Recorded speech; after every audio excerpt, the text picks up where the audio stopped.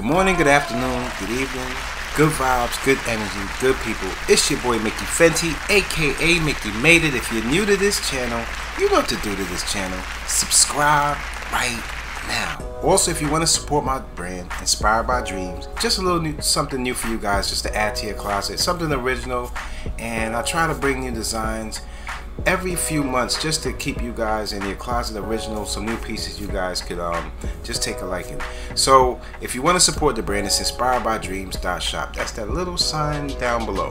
Okay, today's episode, what I always try to do is try to find some similarities within all of our cultures. What I did find in everybody's culture, some similarities that we do have. A lot of people in their early 20s and even people in at an older age experience this identity crisis.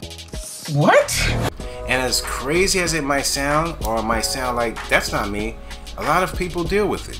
So I took an ear to it and I kind of understood what a lot of people were saying.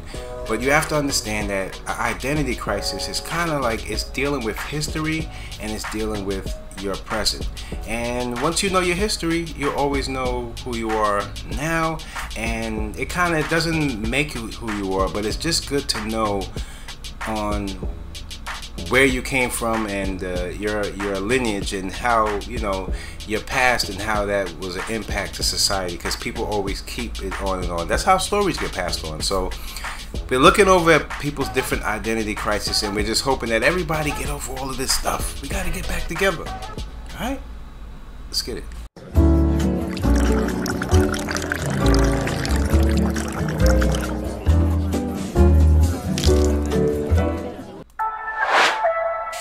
Mickey made it. Mickey made it. What you made, Mickey? Forget about the way it used to be. This is not a damn democracy. We are in a state of emergency, and my word is law.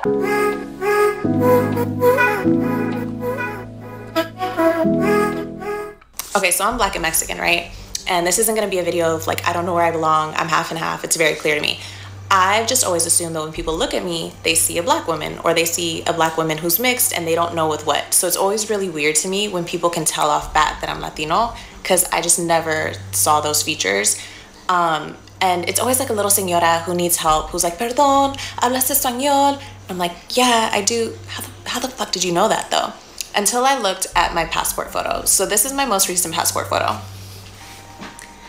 You guys, when I tell you that that is the most Latino I've ever looked beyond today, I think what's happening is as I'm getting older, I'm turning into more of a señora and I'm starting to look more Latino. And I swear to God, I used to look more Black. So now I'm like, does this happen to every mixed person? Like, did you used to look like one and now you look like the other? Because look. Yes, that is a mixed girl, but that is a Black girl.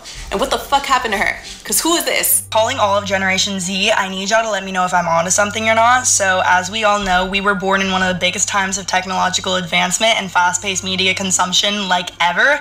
And I know you think I'm just gonna talk about, oh, how is it affecting our brains? But I kind of have a theory. So as we know, we are like the most disconnected, connected generation of all time. Like, we are so connected to each other online, but it's all superficial, fake bullshit.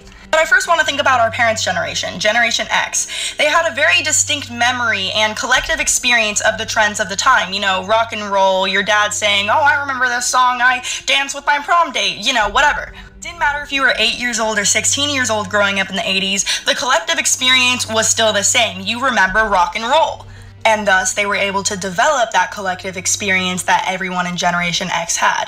Now, for Generation Z, it's not like that because the trends are always changing. And at first, this really wasn't a big deal because at least we could see each other in person, but then the pandemic hit. The only way to connect to anybody was to have a collective experience on TikTok. Think about this, okay? March of 2020 versus May of 2020. Think about different trends. Constantly changing trends.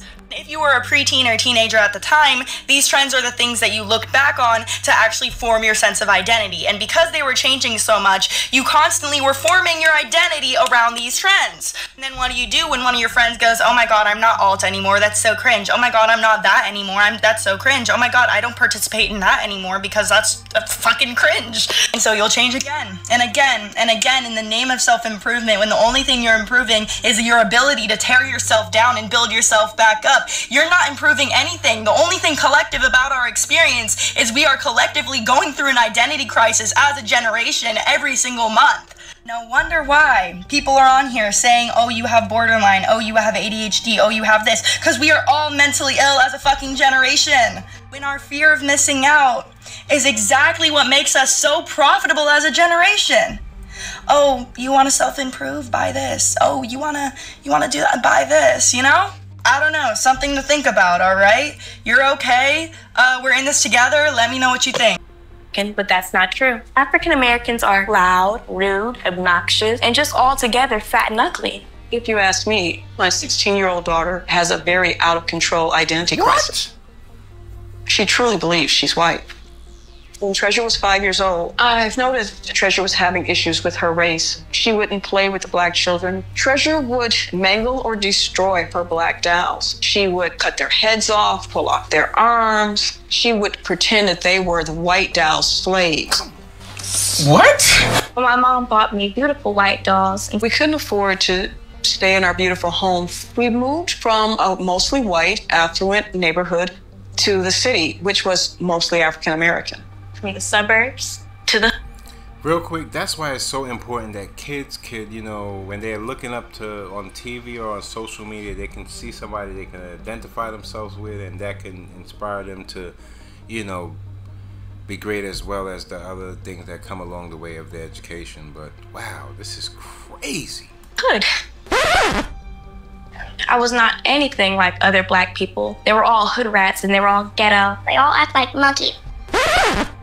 So aestheticless black girls, where are you? Because I feel like I'm the only one. I don't feel like the skinny indie septum piercing baddie, you know, aesthetic. On the other hand, I do not fit the ATL baddie hypebeast, you know, edges laid, perfect wig, HD lace aesthetic either. On top of that, I do not fit the beautiful all aesthetic with like the colorful hair, the colorful outfits, the out there shoes that I love. Like, I'm literally obsessed with all these aesthetics. On top of that, I am not the luxury black girl who's gonna drop over $1,000 every single day and live a lavish lifestyle. So I'm having an identity crisis because I feel like that's all my feed shows me. That's literally it. And I love it so much, but I feel like I don't belong anywhere. I don't fit into a certain aesthetic. And I'm not trying to give me pick-me energy. I just feel so lost in direction because I feel like I don't fit in anywhere. And don't even get me started on my African heritage and how I feel so Americanized, and that's a whole other thing. But I always find myself once a month seeping into this like identity crisis. So if anybody has any words of wisdom to help me out, because I'm losing my marbles right now. So I just saw this girl's video, and she basically said, and she's a black girl, and she said that she hates being black. White girls are prettier. She wishes she was white. Now, I wish I could sit here and tell you that like a lot of girls that are black don't feel like that. But probably all of them feel like that. Okay, not all. Most of them feel like that at least once in their life. Because, like, let's be honest, like, there's differences. Like, and then, like, certain differences that you have, people make fun of them about it. Funny thing is, as you get older, you'll realize that a lot of white women, especially the Instagram baddies, are modifying their bodies so they can look like a particular demographic of women. And you know what that demographic is. Black women. Because who has bigger, more pronounced lips? Who has more curvaceous bodies? You know. I just wish that this, like, I could like reach through the screen and give this girl a hug and be like, girl, you don't understand how many people of this race that you think look so much better than you want to be you. Like, literally, there's girls on this app that are white that tan their skin so dark.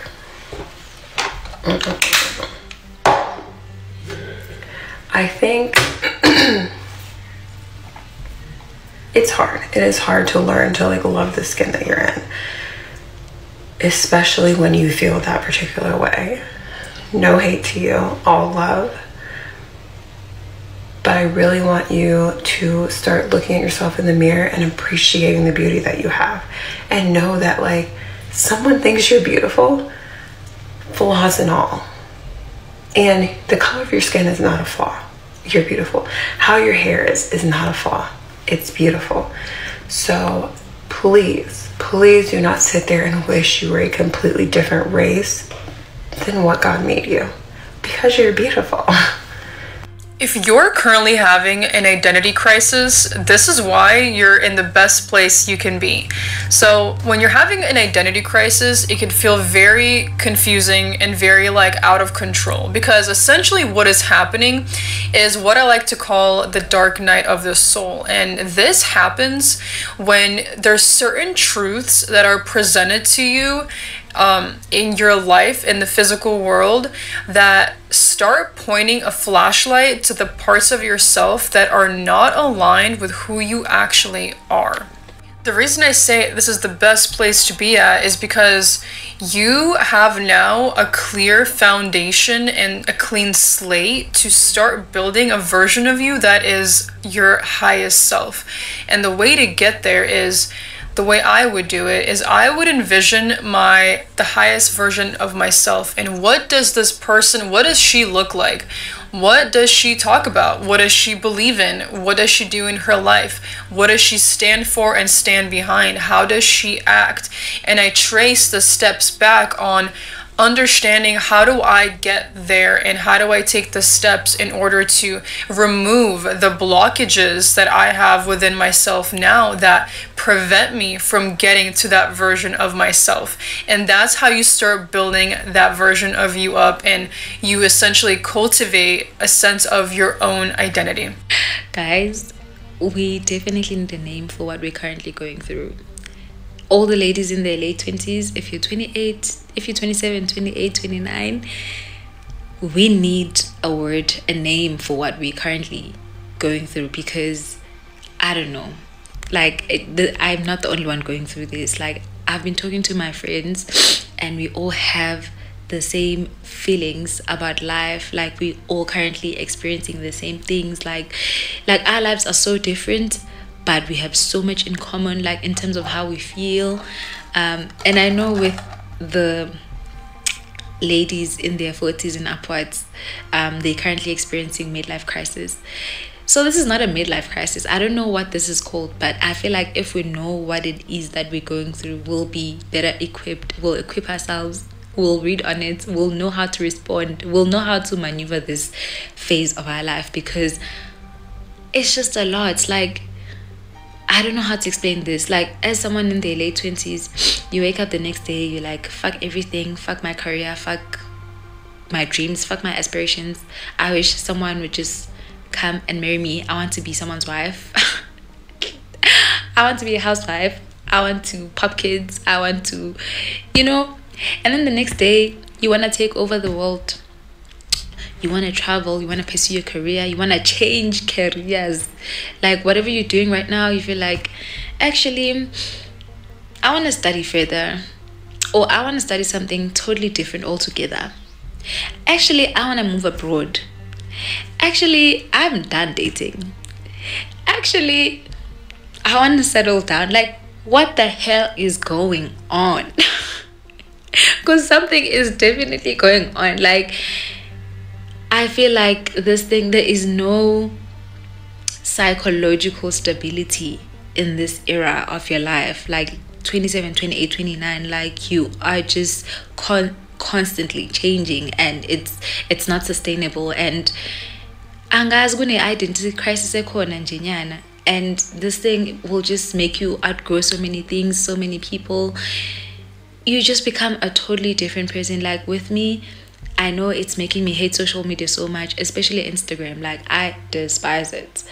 I just feel like people are not living authentic lives there, and it's an irk for me right now. Like, someone who's obsessing over Instagram, I can't stand it. And I used to be that person. Like, I used to be such an IG person, but I don't know, man. So many changes happening all at once, and it's too much to take in and break it down for the next person. Like, the mood swings. Like, you want to be indoors. When you're indoors, you want to be outdoors. When you're outdoors, like, it's a lot. I don't know what this phase is, but we need to figure out what happens to you when you reach your late 20s. A lot of actors end up with personality identity crisis and conflicts because you have so many characters you're playing. And if you really commit to the characters, you become like a piece of clothing. And your body becomes what they put on. And the character has a tendency of wanting to own you. You said that I'm the first person that you've come across that doesn't identify as Mexican. At least from my personal experience, yes. I'm Mexican. As far as your race, not There you go. Okay, so technically, because I was born in Mexico, I am Mexican. Of course, there's nothing I could do about that to take it away, because nationality is nationality. However, when it comes to race, Mexican is not a race. But the misconception has been la raza mexicana, right? But that's not a real thing, because in the 1800s, the Mexican government was prohibiting indigenous tribes from identifying with their indigenous tribe. For example, Zapotec, Mixtec, Purepecha, Tarahumara, not only prohibit them from identifying as tribe, but also kind of forcing them to just take on the blanket identity of Mexican. So ever since the 1800s, we've been identifying as Mexican under the impression that that is our race. But the initial reason behind it is obviously because it's a systemic effort to ethnically erase us and or detach us from our real tribal identity, which is why ever since then we've been identifying as Mexican. So because we've been identifying as just Mexican, por eso mismo is why we are under the impression that Mexican is a race, because we haven't had any other option, So a lot of people like you, I assume you were born in the US, a lot of people like you who identify as Mexican because maybe your parents are from Mexico or your grandparents. Either way, you are under the impression that you descend from the race of Mexican people. Of course, that's how we all have been identifying as, and that's why I'm very careful in approaching this subject, because I am literally ripping our own people from what we've developed pride around. Who the hell am I to detach somebody from their pride, from everything they've come to love? Like, any Mexican that is a proud Mexican is very proud of it. It's very like orgullo mexicano and things of that nature. I was one of those people too. The only difference is that I've been on a journey to find the truth, and while looking for the truth is doing so objectively, meaning detaching my emotional biases and also what I've developed a pride in. So I have had to be very objective. When you're searching for the truth, you gotta be objective, because if you're biased, you can't. I was born into a Catholic household, raised by Catholics as a Mexican. I'm literally the goddamn blueprint of El Mexicano cara de nopal con la Virgen de Guadalupe, all that good stuff, But in order for me to look for the truth, I had to disregard everything I've ever fell in love with, everything I've developed pride around, and be truly objective when I'm searching for the truth. So I'm gonna be honest with you, when I realized that being Mexican was literally just a systemic effort, it broke my heart, because I know how many millions and millions of us have identified as Mexican. It's not our fault. It's not our fault, dude. How could it be our fault? We were born into this. So if it was difficult for me to detach myself from this, I could only imagine somebody who's not as objective as I am. Okay, one thing I could say is shouts out to all the cultures out there. Shouts out to the Mexicans. They're always, what a great explanation and a great way to just break it down to somebody, just so they can see the differences and have a better understanding of what they're saying. And shouts out to all the cultures out there. If you love your culture, and you should always bring the best of what your culture has to offer to whatever the conversation may be, instead of bringing the differences. So just bringing these similarities, it made me see and made me think that, we all have our little differences and some things that be misconstrued. But at the end of the day, we're all people. We gotta love each other. And you guys let me know in the comments if you're going through a, identity crisis, or maybe if you went through it and you got through it. Let me know down below in your comments. Love you guys, and you know, we'll get back at this conversation on my morning shows, Mondays, Wednesdays, and Fridays at 9 a.m. Okay? Till next time, it's your boy Mickey Fenty, aka Mickey Made It. If you're new to this channel, you know what to do to this channel. Subscribe.